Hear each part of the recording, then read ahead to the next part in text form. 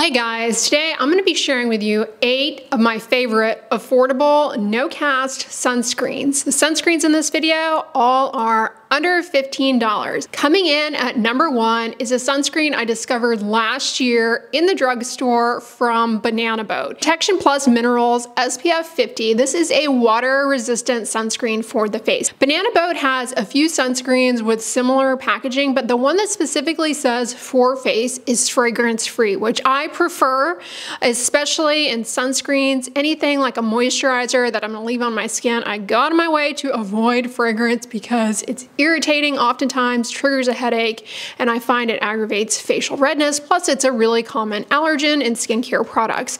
So this particular one clocks in at $10.99. They sell it in pretty much any drugstore, Target, Walmart. The formula is moisturizing. It's not too shiny, too greasy. There's a little bit of a shine with it, but I personally don't mind that. It is water resistant, so it's a great option for doing sport outdoors, spending time outside, of course, provided you reapply every 2 hours while you are outdoors during daylight hours. Now, the other nice thing about this is that it has antioxidants. At one point in time, sunscreens with antioxidants, it came more at a premium price, but you're finding nowadays more so than ever, tons of sunscreens out there, majority of them have some type of antioxidant in them. And one of my favorites that is, and you know, it's in a lot of skincare products, is niacinamide. I think it's a really great ingredient, provided you tolerate it in sunscreens, because it addresses some of the issues that arise as a result of environmental exposures, not just ultraviolet radiation, but also pollution, infrared radiation. It's anti-inflammatory, and it may help cut down on lipid peroxidation. It helps fight hyperpigmentation by reducing kind of the transfer of pigment around in the skin. It also is helpful for redness, and it really helps with skin's moisture barrier because, you know, say for example, you're outdoors in the sun. You know, we know that UV rays damage the DNA in our skin cells, they damage the collagen, but they also impair the skin barrier. Niacinamide can help to improve the production of things like ceramides in the skin. So I am really a fan of it, but I know some of you guys don't tolerate it particularly well. This also has a stable form of vitamin C, ascorbyl glucoside. You know, the issues with vitamin C, ascorbic acid namely, are that it has issues around penetration in the skin, which I would imagine are even greater of an issue when you have a product like sunscreen that it's intended to form a film on the skin's surface. So, you know, the devil's in the details there. Ascorbyl glucoside has perhaps a better chance of getting into the skin, but does it actually really work? Who knows? It may help cut down on oxidative stress. This also has tea leaf extract, which is also going to be a source of antioxidants. This sunscreen has coconut oil, which is another ingredient that I think gets misrepresented a bit. People just make these blanket statements that coconut oil will clog your pores, and I say, prove it. Prove it. I don't want to see a rabbit ear model. I don't want to see some antiquated test methodology with a ton of limitations. Prove to me that coconut oil is comedogenic. I don't believe it. Yes, I know a lot of you guys out there find that coconut oil aggravates your acne, but that's not true across the board. If it aggravates your skin, avoid it. But I hate the blanket statement, coconut oil will clog your pores. But there is research showing that coconut oil is a beneficial moisturizing ingredient, namely for people such as myself with atopic dermatitis. Some patients with atopic dermatitis, they may decide that they don't want to use a conventional moisturizer. Coconut oil is something that could be suggested to them that is research backed, albeit in small studies, for helping with dry skin and barrier issues with eczema. So, you know, I'm a fan of it personally. It's never bothered my skin. All that to say, this sunscreen, you know, it doesn't get enough hype out there. $10.99. Now, all the sunscreens in this video, they're organic sunscreens. And no, I don't mean organic as in, you know, produce grown with, you know, whatever the claim to fame regarding organic produce is today, which in and of itself is a topic for another discussion that is slightly above my scope of knowledge. I digress. Organic means organic compounds. Carbon compounds, like organic chemistry. That is the correct nomenclature. People like to call them chemical sunscreens. You'll often hear me call them chemical sunscreens just because it's more of a widely recognized name in the general public. But the proper term is organic sunscreen because, on the other hand, you have inorganic sunscreens, which people call mineral, but guess what? The minerals are chemicals. So it's just kind of a vague, inaccurate way of calling them chemical sunscreens. Anyway, so it's an organic sunscreen, has UV filters in it that, you know, allow for a broad spectrum protection. Now, some people find that these ingredients burn around the eyes. I have to say, this product tolerated really well around the eyes. Moisturizing, great. Okay, moving on, should come as no surprise to you, but if you have not tried this yet, I don't know what to tell you. The Bondi Sands fragrance-free sunscreen lotion. Now, they make one for the face and they also make one for the body. I'm here to tell you, in my experience, I've used both on my face. I find that they are exactly the same. But the body one, or the one that's not specifically marketed for face, less expensive. So go with the body one. This is real no nonsense. Organic sunscreen, again, water resistant, 80 minutes. So another great option for spending time outdoors. The aesthetics of this are remarkable in my mind. It's not shiny, it's not greasy, great base for makeup. I have nothing bad to say about this. I've gone through multiple tubes since trying it for the first time.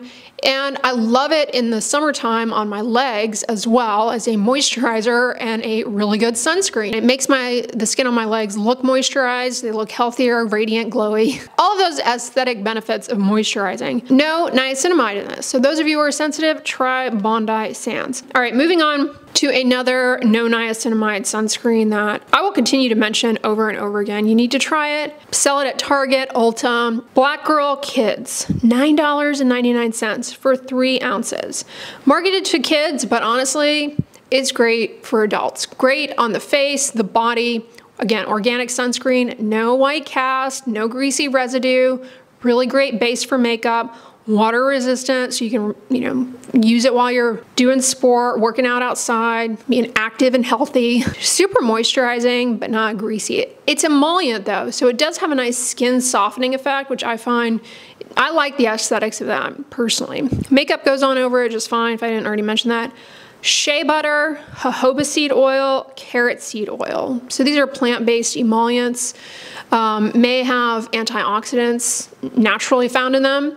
The amounts of those, you know, are going to vary depending on how those ingredients are sourced, but these are ingredients that actually are beneficial in moisturizing formulas for their emollient properties and you know, barrier supporting aspects. e.l.f. is a brand that has some good skincare products, kind of hits and misses in my experience. But I tried out this past year the Whoa Glow sunscreen. Whoa.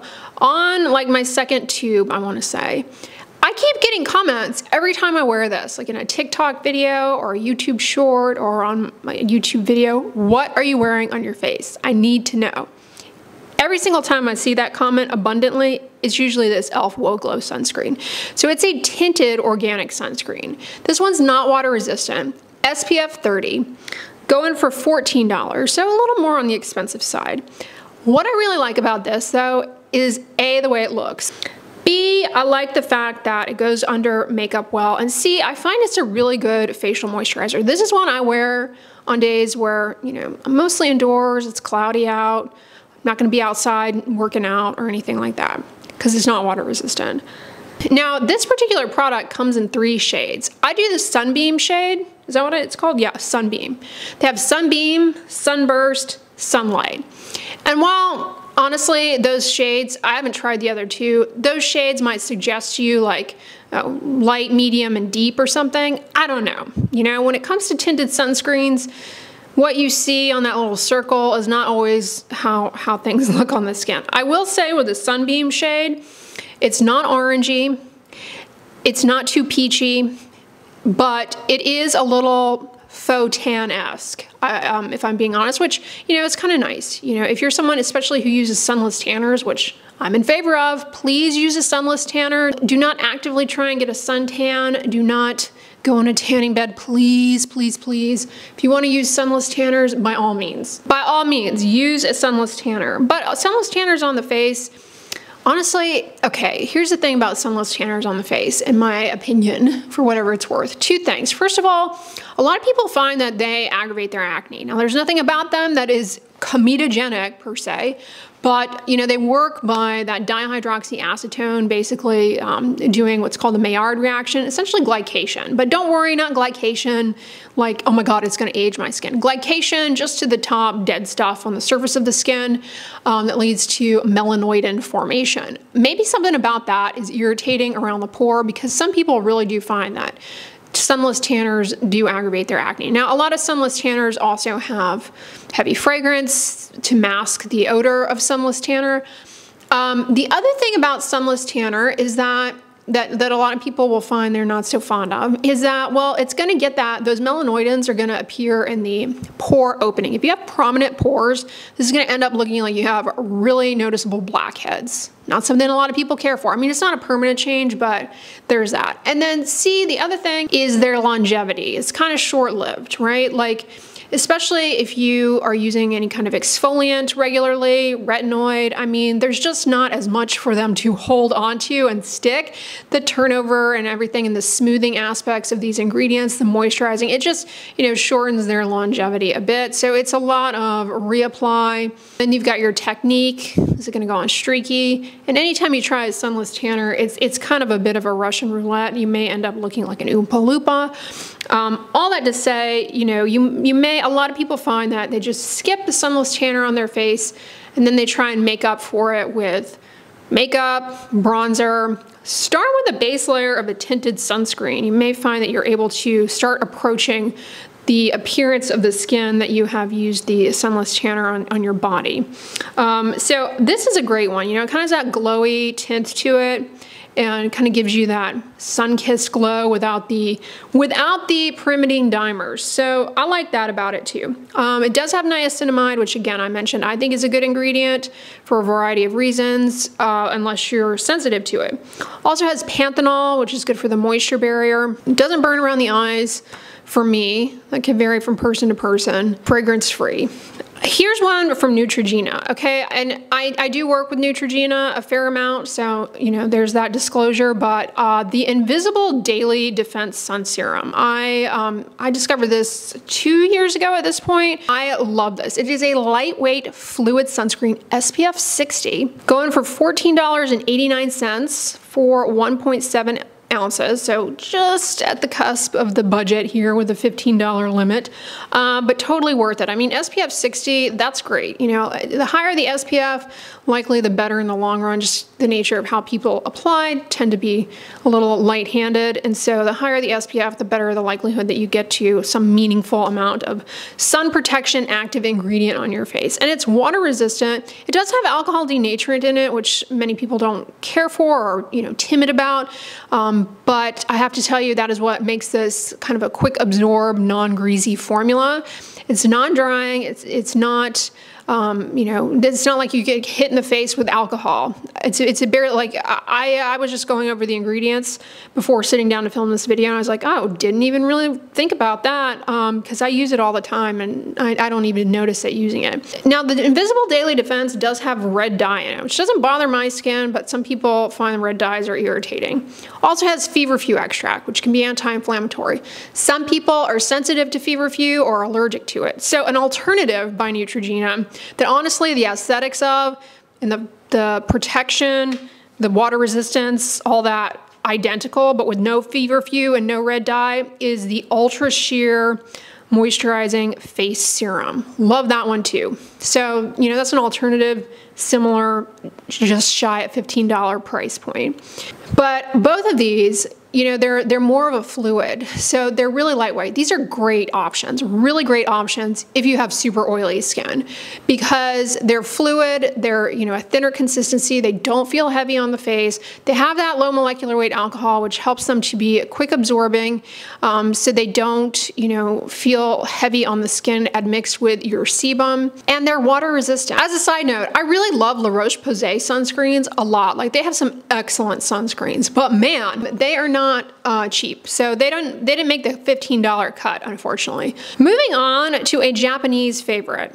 I mentioned this in a lot of my videos on Asian sunscreens, but this one right now, at least on Stylovana, you can get for $14.29. It's the Omi Verdio UV Moisture Gel SPF 50 PA 4+. Now, this technically is a hybrid sunscreen, meaning it has organic filters and an inorganic active ingredient. So it's got titanium dioxide. It also has Tinosorb S, Uvinol T150, Uvinol A+, and octinoxate. So the Uvinol T150, the Tinosorb, the Uvinol A+, those are filters that are not approved for use in sunscreens in the US. This is a Japanese sunscreen, but it's a shame that they have not, gone through the hoops to get them approved yet, because they really, in my opinion, allow the sunscreen manufacturer to create a more aesthetically pleasing, sophisticated formula that doesn't feel as greasy or heavy on the skin.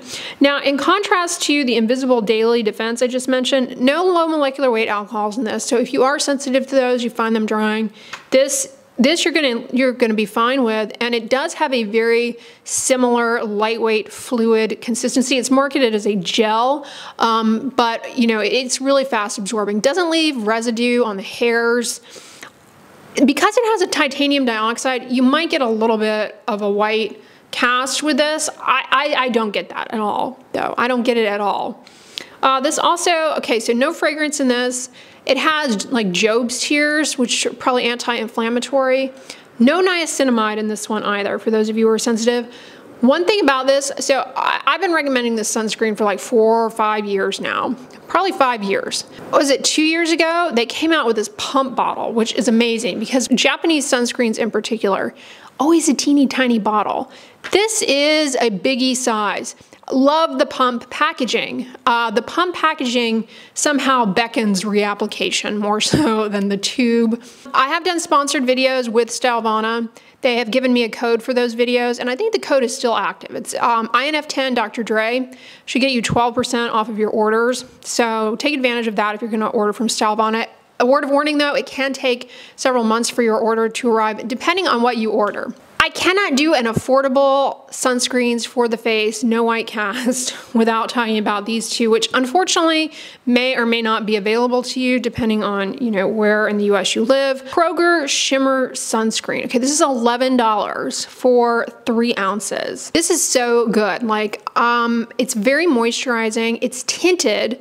It's kind of, it looks to me on my skin very similar actually to the e.l.f. Whoa Glow. It's SPF 40, whereas Whoa Glow is SPF 30, so you get a little bit more there. Not water resistant like the Whoa Glow. So this is one that you wear as a daily facial moisturizer for the days where you are, mostly indoors, running errands here and there, not super sunny out, you're not spending a lot of time outside, you're not sweating a lot because it's not water resistant. This has niacinamide in it. Like the Whoa Glow, which I like, again, good for redness, dark spots, moisture barrier, anti-aging, perhaps because of the free radical scavenging effect, cutting down on lipid peroxidation.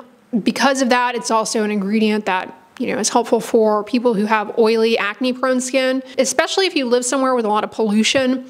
That pollution, the particulate matter, leads to lipid peroxidation, aggravate not only acne, but atopic dermatitis as well. Speaking of moisture barrier, this has some natural moisturizing factors, arginine, which is very hydrating.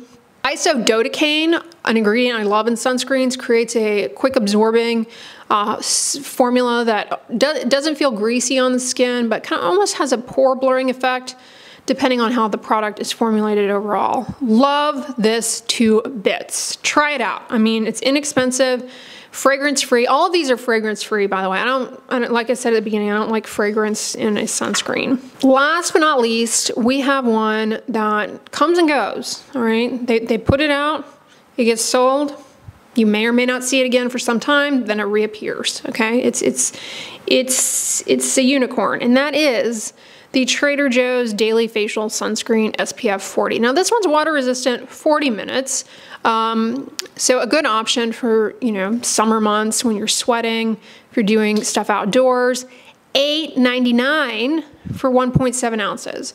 No niacinamide. Has that isododecane. When it comes out of the tube, completely clear, completely colorless. This is an organic sunscreen. There is no white cast with this. I mean, there's no white at all to this formula. There's no white, there's no yellow, it's completely colorless, clear, colorless. Goes on like a dream. Very similar in texture and consistency to Supergoop's Unseen sunscreen, which I also love, but is not making the cut as far as price point. Doesn't burn around the eyes, doesn't sting, moisturizing, not greasy, a great option if you have oily skin because it's mostly silicone based.